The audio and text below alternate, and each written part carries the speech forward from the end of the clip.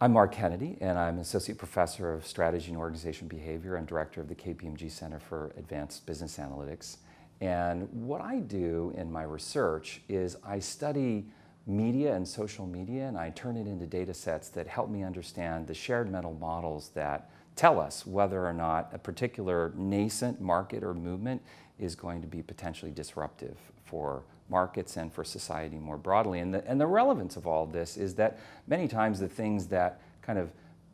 reach up and bite you where you don't want to get bitten are the things that you can't see coming. And so what we're trying to do is provide data that enables us to see these things before it's too late.